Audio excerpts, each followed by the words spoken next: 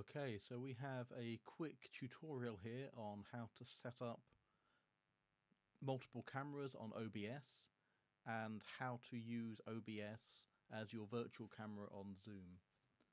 So first of all, you need to open OBS, as I've got it open here. You've probably got a screen very similar to this in front of you. The first thing after this is to turn off studio mode for now. So you just have a screen along these lines. Then if you select your first scene, which I believe you've got labelled as camera 1, it's currently got a camera in here which you can go ahead and delete. So if you click on it and a delete option will come up, or you can select it and then click on this button at the bottom here and that will remove it. Then you go to add a new device and add a video capture device and select the camera that you want to use. So in this case we'll use the USB live camera, which is going to be the webcam. It probably has a different name on your laptop. And as you can see, that's popped up. I can size this to fit the window. This one's got a bit of a weird ratio, so if I open it up fully it does this, but you can move the screen around a little bit to get it all into the right place.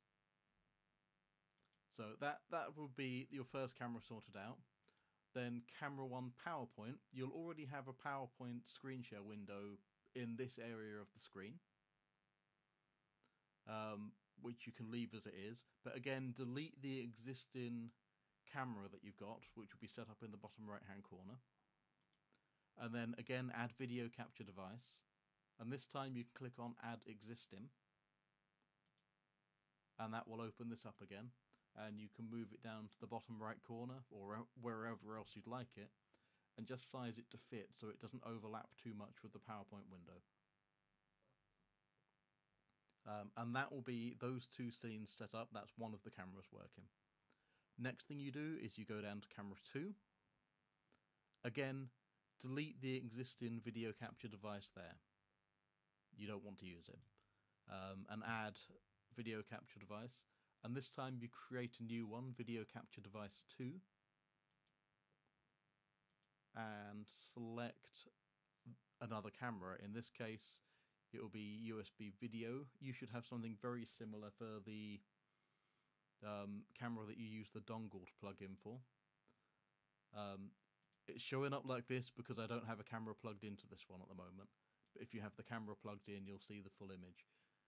You may sometimes need to resize it to fit the screen, which you can do just by dragging the corners here.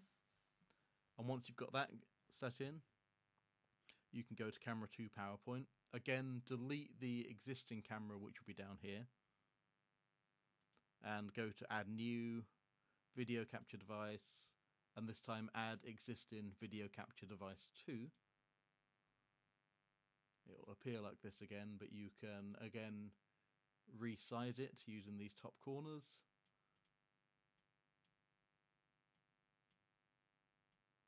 And position it wherever you want on the page, making sure that you don't overlap too much with your PowerPoint, which is going to be here.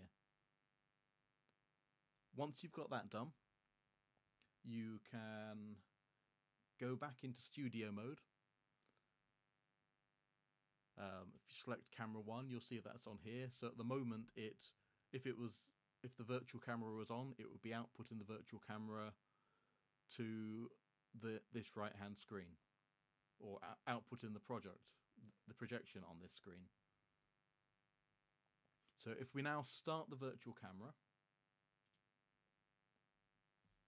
and open Zoom,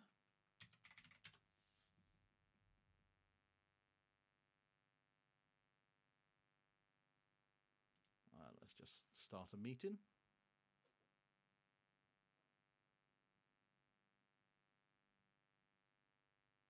Okay, in here it's got my video failing because the camera I normally use for Zoom is currently in use on OBS. But then you just go down, select your video, make sure that you've got the OBS Virtual Camera selected, and start the camera. And you can see that that is now showing there. If we minimize zoom, that should then be showing in this box here, as you've normally got during a live stream. And then if we click on transition to bring camera 1 on screen, you'll see that that's working properly. And then if you want camera 1 with PowerPoint, you select it here and then click on transition. Camera 2, click on transition. And hopefully that's going to work well for you. If not, you can always give me a call and I can talk you through it or arrange to come down.